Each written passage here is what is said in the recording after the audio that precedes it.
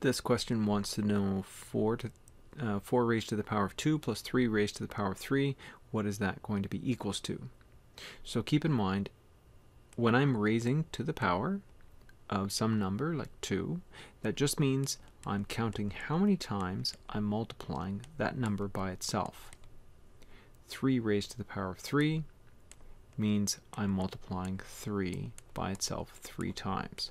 So this is all that I need to do. I just expand it this way. So 4 times 4, that's 16. 3 times 3 times 3, well, 3 times 3 is 9, times 3 is 27. And let's see, what does this give us? 27, that's 37, that's going to be 43. And that's not one of my answers here. So 4 times 4 is 16, that's true. Okay, so there's a typo with this question. It should be that one of my answers is 27 plus 16. That's going to be 43. So the answer is E, 43.